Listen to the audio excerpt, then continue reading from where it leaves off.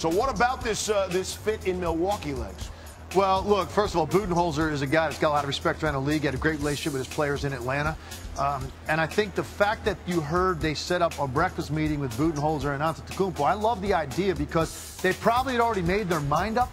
But what you're doing by allowing that to happen before you announce the hire, you're empowering Antetokounmpo, right? You're making the star player feel like, you know what, we really would like you to sign off on this, even though, you know, he's not going to determine it. He's not going to nix it or tell you who to hire. You don't want to ever give a player that much power. Right. But the fact that you did give him a feeling of, hey, you know, you come to me, that's a sign of respect. Great point. And now I'm going to go have breakfast with Mike Budenholzer. We're going to see if we can hit it off. Obviously, that meeting went well, and now Mike Budenholzer's your coach. By all accounts, this guy really knows what he's doing. He's obviously a Spur protege, came from Greg Popovich, great success in Atlanta. They went into trust the process mode down there. He doesn't want any part of that. Right. So he goes, he's got a star player to build around and a team that's got some really nice young pieces around him. I think it's a great fit. I think you couldn't have done much better than Mike Budenholzer.